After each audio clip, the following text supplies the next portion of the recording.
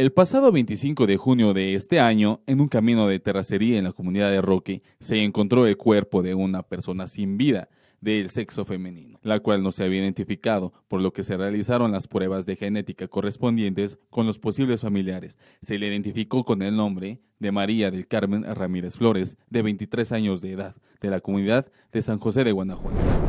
Se reportó el robo de una gasolinera ubicada en la carretera Celaya-Salvatierra, en la colonia Santa Anita, cerca de la 1:30 de la mañana. Dos personas con el rostro cubierto, las cuales amagaron al personal con arma de fuego y los encerraron en un cuarto. Fue la cantidad de 3,700 pesos el motín. Hasta el momento no hay detenidos.